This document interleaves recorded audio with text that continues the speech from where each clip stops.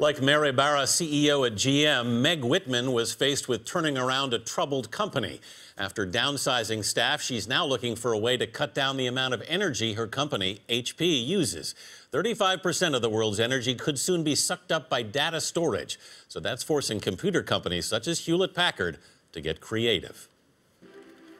Please welcome Meg Whitman. In Las Vegas this month, Hewlett-Packard CEO Meg Whitman announced a bold gamble on the future. This changes everything. A dramatic redesign of computing HP calls the machine. What will the machine be able to do? Well, it will be able to compute much faster with huge amounts of data, and it will also take up a lot less space and pull a lot less energy.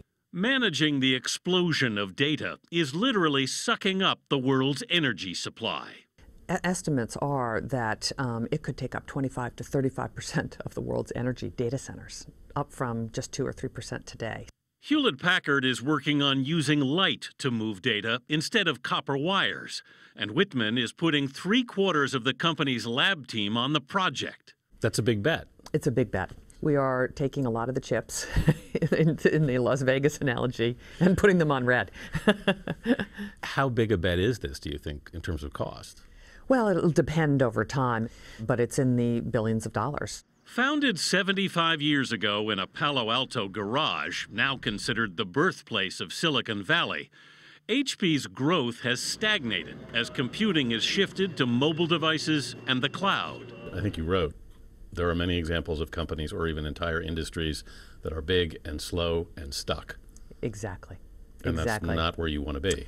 We can't be there, or there will not be another 75 years for HP. There aren't many tech companies that have been able to make these kind of transitions. You're right. You have to be willing to cannibalize your existing business. And frankly, I'd rather do it to myself than have someone do it to me. So Whitman, who took eBay from 30 employees to 15,000 during her 10-year reign there, will cut 50,000 jobs at HP, about 14% of its global workforce. You're right here? Right here. And the 57-year-old CEO literally has broken down the walls of HP's executive culture. So have a seat. We'll have a meeting. So did you move everybody out into cubicles? I did. Why? So when I got here, this whole area was wood-paneled offices with very formal. It looked like a bank in many ways. And I said, okay, for 10 years at eBay, we sat in cubicles exactly like this. And the interaction that happens is amazing. The other thing that was interesting is when you come to a new organization, symbolic value is really important. I learned that in politics. Whitman's political career was brief. A 2010 run for governor in California that ended in defeat taught her the value of communication.